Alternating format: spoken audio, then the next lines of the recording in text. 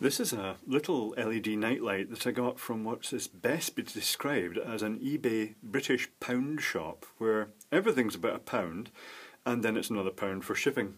And this looked quite an interesting little nightlight. It was available in a few different colours, and initially I thought maybe it was one of the cheap electroluminescent ones, but it does appear to be LED because I've had it lit. In fact, I have it lit right now. Oh, it claims indoor nightlight, voltage 201 to 250 volts, max wattage 3 milliwatt. That seems quite low.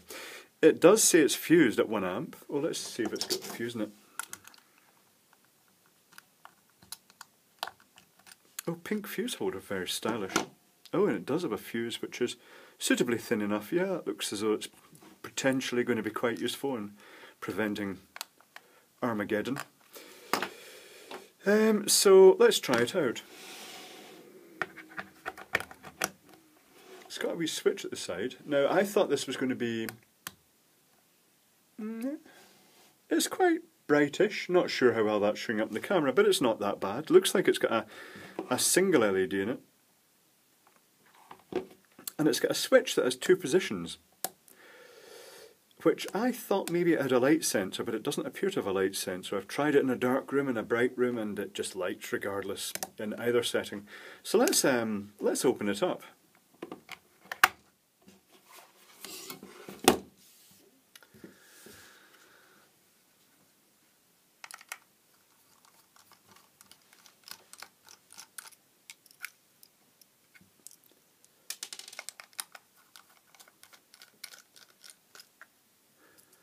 You can see cheeky little screws under the label here.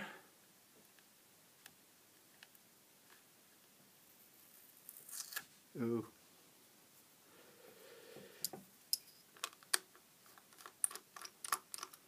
I think I'll just go for the stab approach this time on this one.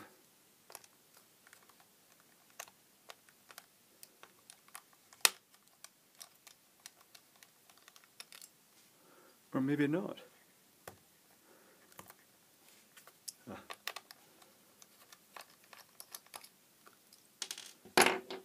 Ooh, the moment of truth. Okay. Diffuser. Capacitive dropper, just classic. Just looking at it, I can see the standard capacitor, the full bridge rectifier, and the LED, the discharge resistor for the capacitor, and then probably a series resistor for the LED. Shall we draw this out? Oh, look at this. There's a wee sort of bit of material that covers where the electronics are. Is it flame retardant? No, it's a bit of cardboard. Is that a packer? Well, it might be to actually block the light from the LED from shining through the plastic casing. Oh, maybe it's to make it more combustible. Right, let's get a notepad here. The circuit board is not screwed in.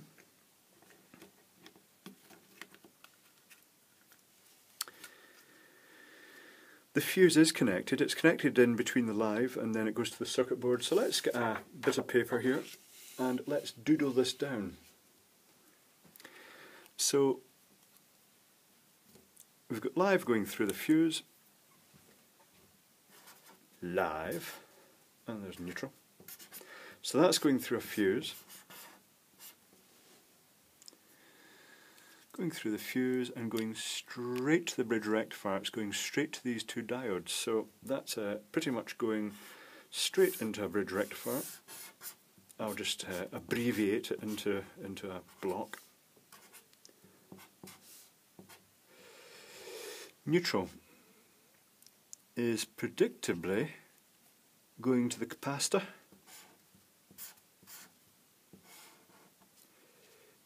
Which is going straight into these 2 diodes of the bridge, and the discharge resistor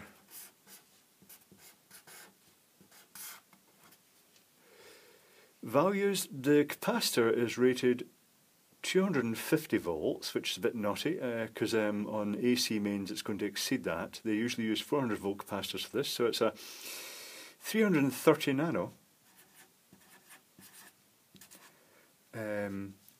And that's 250 volts. Wee exclamation marks, that's a bit naughty. The discharge resistor is unusually low, red, violet, yellow, 270k.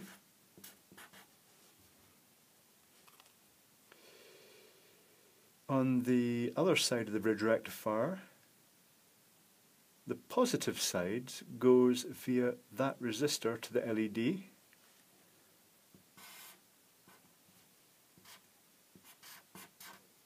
That resistor is 470 ohms, which is a nice good value. That's mainly there to suppress inrush current and spikes when you power the circuit up, or if there are any glitches. It protects the LED. So that's going then, it's going into the LED itself. And then the negative side of the LED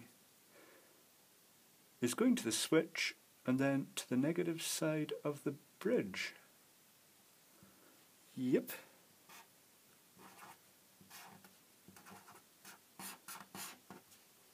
And that is it. So this switch does have another solder pad there, but it just doesn't do anything for the two-way switching. Odd. I mean, they must have just had the sort of three-position switch. So there we have it. It's not that complicated. I'm a bit worried about that 270k. That's one of the lowest parallel resistors I've seen for the discharge. Do I have a calculator about? Let's do the maths. So 270k, 240 volts, I equals V over R, 240 just roughly, divided by 270k equals, so it's 0.008 amps, which is 0.88 of a milliamp, times 240, which gives the power, equals, yeah, it's within the quarter watt rating. It's 0.213 as opposed to 0.25, which is the maximum for that resistor. But I'd rather have seen a 470k or a 1 megohm resistor in that position. But that's okay. Yeah, well, that really sums it up, really. The cardboard's a bit tacky. But other than that, you know, it's a novel enough little light. It's very simple. I would say that their 3 milliwatt rating is a wee bit in the shallow side. I'd say that it's going to pass probably about 20 milliamps. So you're talking probably about 60 milliwatt. But to be honest, it's a fraction of a watt. And when it comes to the crunch, it's going to cost you less than $1 a year to run 24/7 anyway. So it doesn't really matter. And because it's a white diffuser, you can just swap that LED to any colour you like. So yeah, that's alright, it's not bad at all.